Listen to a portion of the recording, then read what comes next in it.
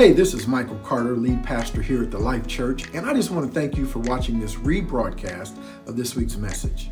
We hope it's in some way an inspiration to you and that there will be things that you can apply to your own life to help you along your journey.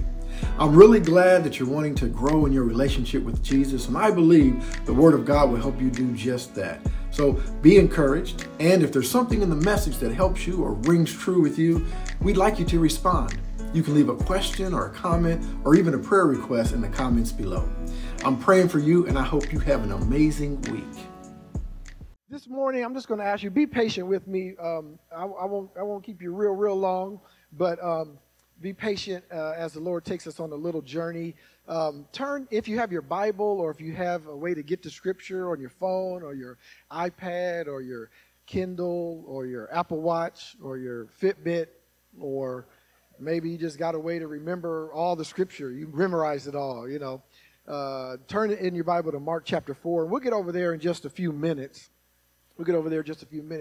This passage, God gave me this passage this week. And, you know, usually in Mark chapter 4, we're going to be down around verse 35. We're going to look at the passage where he calms the storm. And most of us, as I look around here, will be familiar with that passage where Jesus calms, peace be still. You know, we'll get it, we'll read it. And most of the time when you hear a message on that particular passage, for me anyway, the emphasis has been on how Jesus calms the storm and how he's calmed the storms of our lives, right?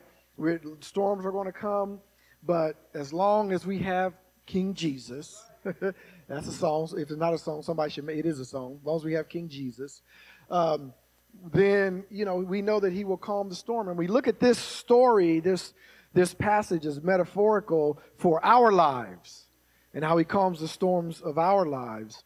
And I believe that to be true. And I believe that to be a point of this story. I just don't believe it's the main point of the story. As I read it and I really delve into this passage, I don't think it's the main point of all of it. So I want to talk to you for a few minutes today about how moving when God says to move will allow him to reveal himself to you and I. Moving when God says to move will allow him to reveal himself to you and I. And if you try to stay in the same spot, I believe that the Lord would look you right in the eye and say, you can't stay here. You cannot stay here. I don't know where you've heard it. You've heard it. You don't have to go home. But you got to get out of here because we are moving. We are moving. And so we just want to talk about that for a few minutes. A lot of times we hesitate. Even if we feel like it's the voice of the Lord, a lot of times we hesitate. We have this spirit of, am I sure? Are you sure that this is what you want to do? Even if you know it's Jesus. Some of us, if you're like me, I even talk to the Lord sometimes. I have to repent. I'll be like, Jesus, now I know you God, but listen, you don't understand what's going on right now in my life, you know. And yeah, exactly, David. Yeah, right. And so he's patient. He's patient with us. So why? Why do we hesitate? Well, fear is an obvious choice, right? Sometimes we're very fearful. This author and poet, Susie Kassem, she said one time, fear kills more dreams than failure ever will. Right? Fear kills more. We think that it's just because we fail. But it's not. Failure doesn't kill most of our dreams. It's fear that kills most of our dreams. Another writer, Steve Redhead, said it like this in the book he wrote. He wrote a book called Life is a Circus, and he's a Christian. He said hesitation, second thoughts, false intuition, unjustified fears, worries of failure. The list of self-created barriers is endless. Self-created barriers. So often in life, we create the barriers from us accomplishing what God has set out for us to do. Because sometimes we look around and God will tell us something and, you know, this is how you know it's God. You can't do it. That's how you know it's the Lord. If you're wondering if it's God or not, if it's something you can do, it could be him or it may not be. I don't know. It all depends on your relationship, you know, with him to know if it's him or not. But if it's something you could do that already. It's kind of like, well, I didn't need you to tell me that. But if the Lord speaks to you, you feel something in your spirit to do, and you go, there is no way in the world that I can do that, or that we can do that as a church. Oh, that must be you then, Lord. That must be you. Because with vision comes provision. With vision comes provision. So when I contemplate this passage that we'll read here in just a moment, and attempt to put myself in the place of the disciples, and that's really what you have to do when you read the stories of Jesus and the disciples. You really have to kind of try to put yourself in the place of the disciples. I believe that the main point of the whole text is overlooked. And that's what I want. I'm not saying that he's going to calm a storm in your life. Yes, that is a point, and that's a good point. But the main point of the text, I believe, is overlooked. So Mark chapter 4, I'm reading from the New King James Version. Look at verse 35. And, Jesus had preached all day. He had told parables all day, okay? And then in verse 35, it says this. It says, on the same day. On what same day? The same day that he had preached all day and told parables all day long. On the same day, when evening had come, he said to them, let us cross over to the other side. Now, when they had left the multitude, they took him along in the boat, as he was. And other little boats were also with him. And a windstorm, a great windstorm arose, and the waves beat into the boat so that it was already filling. But he was in the stern asleep on a pillow. And they awoke him and said to him, Teacher, do you not care that we are perishing? Don't you care that we are about to die? Then he arose and rebuked the wind and said to the sea, Peace, be still. How is it that you have no faith? He's going to say to them. He asked them this question, why are you so fearful? And they feared exceedingly. And they said to one another, who can this be, that even the wind and the sea obey him? Because right when he said, peace be still, what happened? It got quiet. It stopped. As soon as he said it, peace be still, the Bible says the wind stopped. It ceased. It ceased. For a little bit of context, they were on the Sea of Galilee. And the Sea of Galilee, I believe, the Jordan River on the north poured into the Sea of Galilee. And then on the south, the Jordan River continued. The Sea of Galilee then dumped into it and went north to south. And the Sea of Galilee, if you kind of study that, it's said to have been known to have storms. It was known for storms on the Sea of Galilee, okay? And so they knew what they were getting into. They knew what they were getting into. So what I want to do, let me just do something. Like I said, this is a little unorthodox. Let me start from the end and kind of work my way backward because I want to get to what I want to get to. They said in verse 41, what manner of man is this, that even the sea and the wind obey him? That's the King James Version. I like that. What manner of man is this? Who is this? I know you like it, Brother James. King James. The Living Bible put it this way, said they were filled with awe and said among themselves, who is this man? Now, you have to realize by this time they had been walking with Jesus for a while. And some of them knew Jesus for quite a while. Right? This wasn't new. This wasn't the first time that something happened like this. In other words, a miracle. We had the wedding at Cana.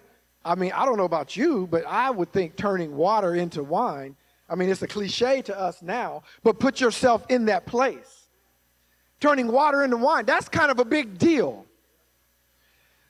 A man at the pool of Bethesda, been there 38 years, and people trampling over him. He can't get into the water, and Jesus comes one day, Pharisees are there, and he says, do you want to be healed? Well, I ain't asked you. I just answer my question. Do you want to be healed? Yes. Get up. Take your mat. And he got up and left. I think that's a pretty big deal. So it's not like they hadn't seen miracles, but for some reason now all of a sudden they're saying, what manner of man is this, that the wind and the sea obey him? Who is this man? Who is this man? They had prophecy. They knew it was the Messiah. They knew it was the Messiah, right? They knew it was the one who was sent by God. But now they're asking, who is this man? Who is this man? Who is he? Let me just give you kind of a point of reference. Turn over to Psalm 65. Psalm 65, verses 5 to 8. And there's a reason I believe that they're asking, who is this man? You know, because when I look at it and I say, what are you talking about? Who is this man? It's Jesus. You've been with him. You've seen miracles. Why are you asking, who is this man now? Why are you asking that? I believe that there's a reason that they're asking, who is this man? It's because I believe that they understood that this was the Messiah, but did they really know what that meant? Did they really know what that meant for this to be the Messiah? I mean, he's a man because he eats and he sleeps. He gets tired. There might have been a couple times he was cranky, right? And so I can look at, he's flesh and blood. We've hugged. We've walked together. He's gotten tired and sat down. And I know he's also the Messiah, but I see him as a man. And so if you look at Psalm verse 65, look at what the psalmist says about God. In verse 5, he says, by awesome deeds in righteousness you will answer us. Watch this now. O God of our salvation, you are the confidence of all the ends of the earth and of the far off seas, who establishes the mountains by his strength, being clothed with power. Verse 7, you who still the noise of the seas, the noise of their waves, and the tumult of the peoples. See, what you have to understand is that the psalmist knew that it wasn't just a man that could speak to the sea. I saw somebody perform a miracle. I saw someone cast out a demon. I saw someone turn water into wine. But now when you start talking about the sea obeys you, now that's reserved for the Almighty God. That's reserved for the Almighty God. Hold on a second. He spoke to the sea. This is not just water into wine now. This is not just healing a man's withered hand on the Sabbath, but he spoke to the sea. Look at Psalm 89. Flip over to Psalm 89, verses 8 and 9. See, there's a reason. There's a reason why they are amazed here. There's a reason. There's a reason. This is what the psalmist said in Psalm 89, verse 8. Psalm 89, verse 8. Said this, O Lord, God of hosts, right there that tells you who he's talking to. O Lord, God of hosts, who is mighty like you, O Lord? Your faithfulness also surround us. You rule the raging of the sea. When its waves rise, you still them. Now this guy, I know he's the Messiah, but he spoke to the sea and it obeyed him. Who? Wait a minute. We've been with him, but who is this man? Who is this dude? Now this is a little different. We're going a little deeper. It's interesting because these verses we just read, they're not only proclaiming that God controls the elements, but watch this. These are those verses that who is like you. No one is like you. No one. This man can't control the sea because no one is like Father God. No one is like the Almighty God. No one is like the Omnipotent One. Who is like you? Who is like you? There are so many other passages. You don't have to write this down. But I was looking. Isaiah 50, verse 2, Nahum 1:4, Psalms 18:15, Psalms 104:7, Psalms 106. All of these and more, where the psalmists and the Old Testament prophets are saying, there's no one like you.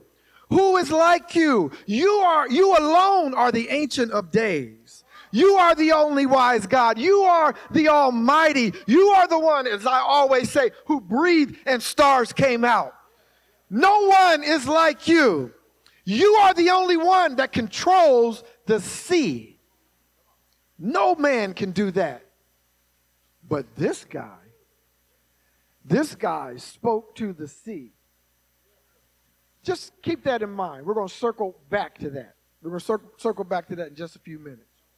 You look through this passage of Scripture, Mark chapter 4, verse 35 to 41.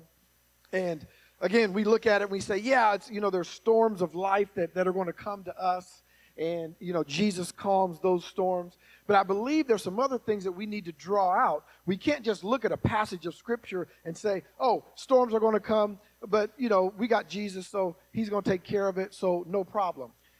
Look into the passage and understand that, first of all, Jesus was speaking to people. He was giving parables. And they did this all day. And now the Bible says when evening had come. The first thing we need to understand about God when he calls you and how he will reveal himself to you if we allow him to do it. First thing we need to understand is his timing is not always what you would call perfect. His timing is not always convenient. In fact, I should have wrote, his timing is hardly ever convenient. This is one of those situations when I'm going, yeah, Lord, I hear you. I absolutely want to do that. I'm obeying you, Lord. It's just right now you don't understand. These kids, tomorrow, I'll get that. Let me do some stuff, and then tomorrow, because you don't know what's going on. You haven't had no kids like these, Lord. And God's going, yeah, right. Okay. His timing is not always convenient. Why do I say that? Because in verse 35, it says, on the same day when the evening had come, he said, let us cross over to the other side. Now listen, first of all, we already understand that the Sea of Galilee is known for storms. And also it's known for storms, especially in the evening. And who gets into a boat to go on a sea that's known for storms, to go all the way to the other side that they now can't see because the evening is come? Why are you saying it now? If it were me, I would say, Jesus. Now listen, Jesus, you are, I saw what you did with the bread, and I know you know a lot of stuff. You're probably tired right now. You're not thinking, let's get some sleep. Let's get some sleep, and in the morning, we'll be ready. And then, in the morning, weeping may endure for a night. You know that, Lord. But joy come in the morning. So let's get up and go to the other side. But Jesus said, no. Let's go to the other side. Let us go now. See, we're comfortable where we are. We're comfortable. And sometimes the Lord is like, hey, how you doing? I'm doing good. Let's go. And you're like, hold on a second. I got to get myself. No, don't get yourself together. Why do you think Jesus did that? Let me go bury my father. No. Let the dead bury the dead. We look at that as some harsh thing that Jesus said. But Jesus is saying, listen, when we're ready, it's time to go. We got to go. We got to go. You know what obedience is? Obedience is doing what someone tells you to do. Come on, parents. Parents know this. When they tell you to do it. Come on, mom and dad. Obedience is not just doing what I told you to do. In fact, I think nothing gets on a parent's nerves more than a child who, when you say, clean your room, take out the trash, do the dishes, and they say, okay, I'll get to it in a minute. Let me finish this video game. What? That makes it worse. Boy, and you start saying words, and you're like, I know I'm a Christian, I know I'm a pastor. And Dietrich, I go, hey, stop saying all that stuff in this house. Boy, do you know? I mean, your mind goes somewhere else. You start saying weird stuff. Do you know what I would do? Boy, And so it's not just about doing what the Lord says do, but it's when he says do it. Let us go. Do you have a problem understanding these words? He's the first one that said that. We think it was Chris Tucker in that movie. Jesus first, do you understand the words that are coming out of my mouth? Let us go to the other side. I did not stutter. Let's go. Let's go. And you know, there's something interesting also that I didn't jot down here, but let me look at that scripture. He said, let us cross to the other side. It says, now when they had left the multitude, they took him along in the boat as he was. That's interesting to me. They took him along in the boat as he was. Why do you think Mark put that in there? I mean, he doesn't really go into detail about that particular sentence. But what I think it means is that, remember, what Jesus actually was, when he was preaching to the people, he was in a boat, right? In a little cove. And so the people were on the land, and it made sort of this natural amphitheater as he spoke. So I believe Jesus was already in the boat, and he said, let's go to the other side. As he was. He was already in the boat. Let's go. Let's go. Don't wait. I'm not getting out this boat. I'm already in it. Let's go. Get in the boat. Come on. So his timing is not always convenient. The second thing is he calls us from what's popular. Come on, somebody. He calls us from what's popular. We are in a culture, and we may have always been in a culture this way. We are in a culture and a time that really what's popular is what's right. What the most of the people think, that's what's right. That's what it is. Whatever the survey says on social media, that's what I'm going with. But Jesus calls you from what's popular to what's unpopular. It says, now when they had left the multitude, they took him along. And there were other little boats with him. Also something that's never explained. There's these other little boats. And then there's no other mention of the little boats that are with him. But they were with the multitude. They were comfortable. They were tired. They were ready to go to sleep and get energized so that tomorrow they could go. They were with the people. And imagine, Jesus preached to all these people. He gave parables, his words. Imagine hearing the words of Jesus, the words of life. Imagine being there and hearing those words. So these people were rejoicing. They were satisfied in their spirits. They had a peace. And so I imagine it was great for the disciples to say, let's just stay here. The people love us. This is good fellowship. We're in the four walls. If I say praise the Lord to Brother James, he's going to say praise the Lord back. I don't have to worry about being on campus or out in the street and somebody talking about me because of my faith. I'm amongst my people. I'm comfortable here. And Jesus says, get up out of that church. Get up out of the church and go out into the street. Let us go to the other side. He calls us from what's popular. And then it says they took him along as he was. Sometimes, just as a side note, we tend to, even if we hear the word of the Lord, we just start moving. We don't take God with us. The Bible says they took him along as he was. The third thing we have to realize is, and this is what most people preach about, there will be resistance.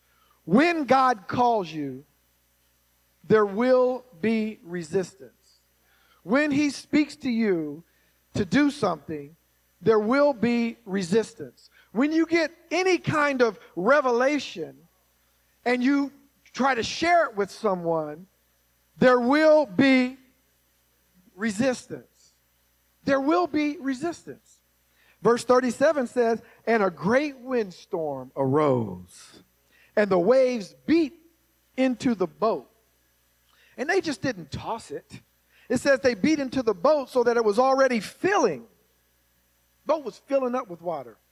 And you wonder, well, I don't know why the disciples said, why they had to wake him up. They should have faith. They should have. Listen, the water's coming in the boat.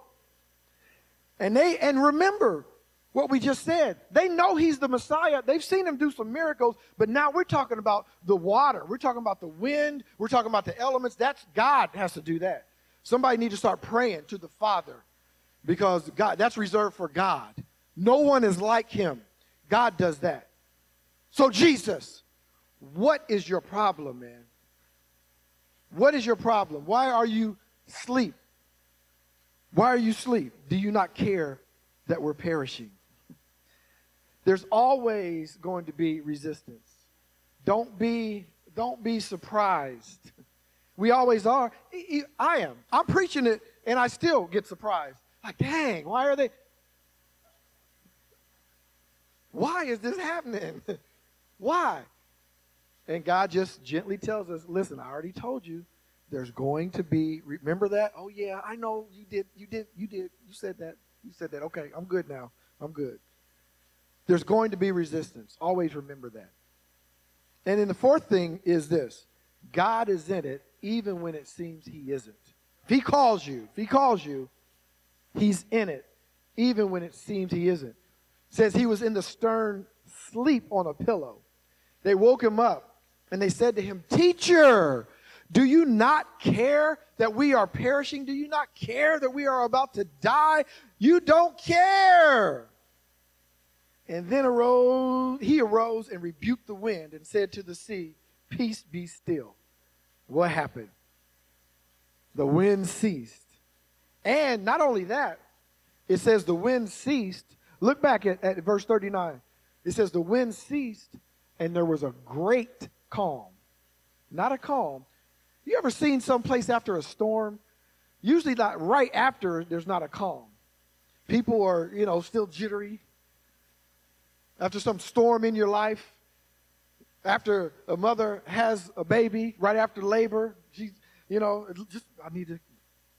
something goes on. I need to calm down a little bit. But the Bible says as soon as he said it, the wind stopped and there was all of a sudden, there was a great calm. That's what Jesus does. But here's something you might not have thought about. Because we'll look at this last scripture here in a minute, in verse 41. I was saying, dang, Jesus, you kind of came on a little strong when you said, how is it that you have no faith? How is it that you have no faith?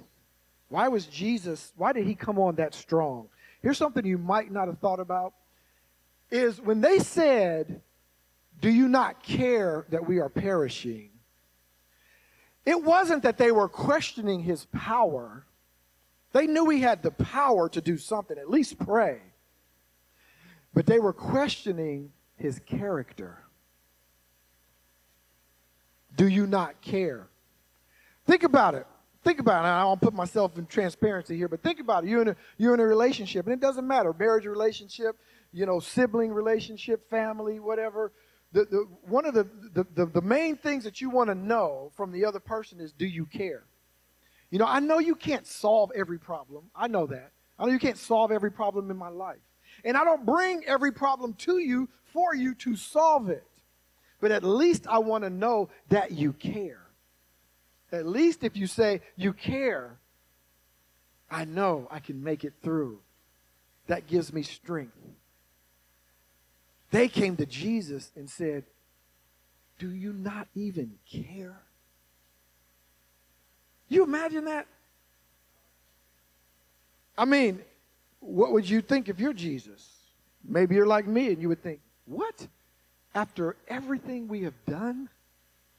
After every place you've been with me? You're asking me if I care? After casting out demons? After turning water into wine to save face for a family, you're asking me if I care? They're not questioning his power. They're questioning his character. Can you not get up and pray to the Father? You obviously know the Father better than we do. Can you not at least get up and pray to the Father for us? But before he even said anything to them, he's saying, I'm not going to pray to the Father. I'm not going to do what you think I'm going to do. Here's what I'm going to do. I'm going to speak to the wind and the waves. And I'm not just going to speak, please leave us alone. I'm going to speak, peace, peace, be still. And there was a great calm. And when they saw that, who is this dude? And so what I believe the main point of this whole story is not just that Jesus calms storms in your life, but when he says, let's go to the other side, if you will jump in the boat and go with him, he will reveal to you who he really is, because you think you know Jesus. You think you know who he is. But until you get into the boat with him, until you ride out a storm with him and see what he can do, until you get to the point where you question his character, and he forgives you, you really don't know who Jesus is.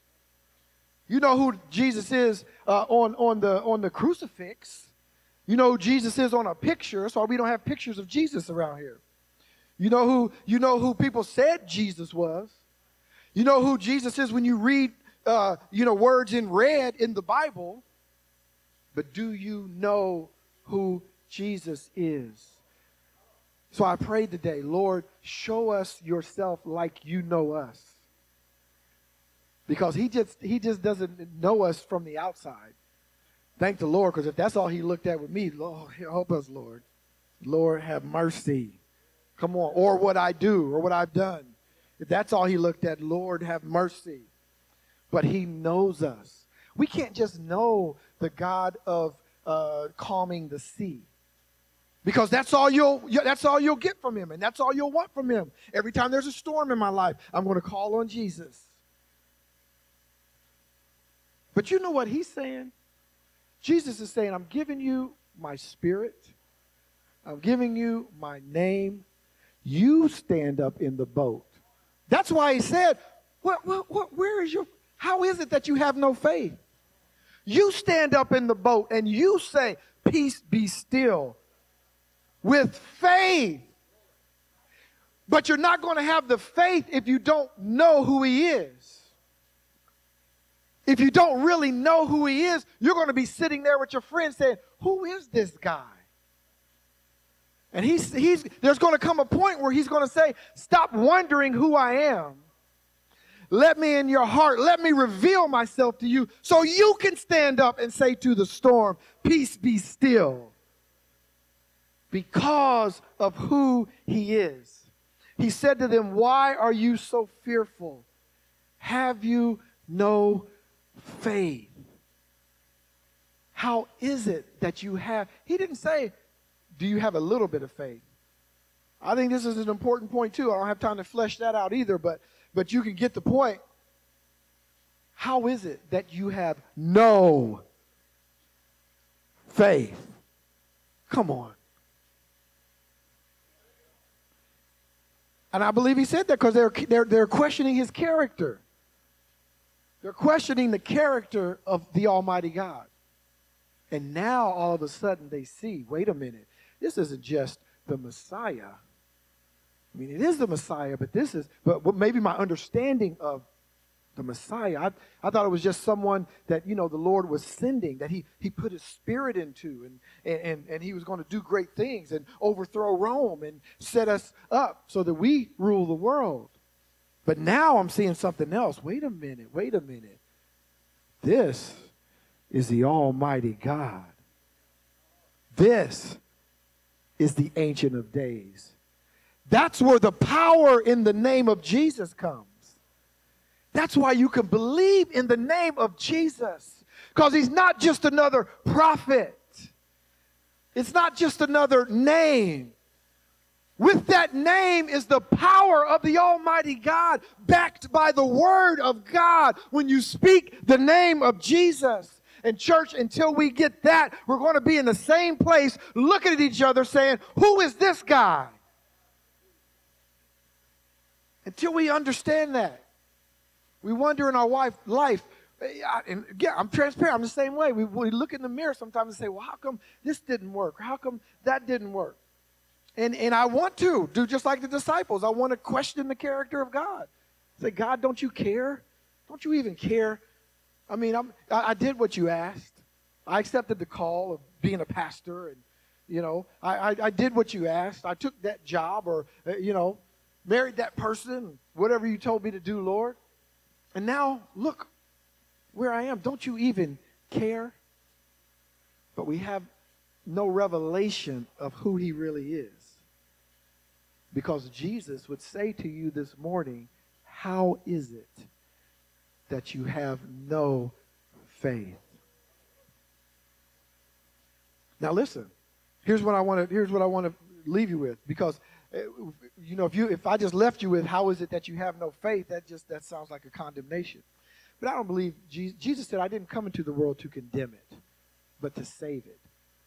So the encouragement is this. Well, Lord, I do have faith.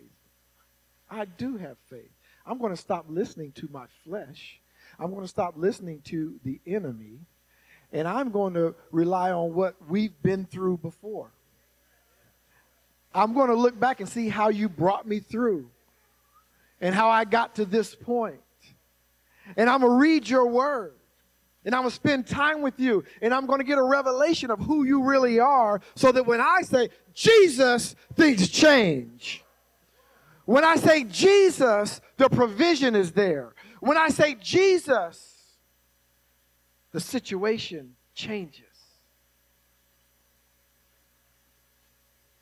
That's the encouragement for us.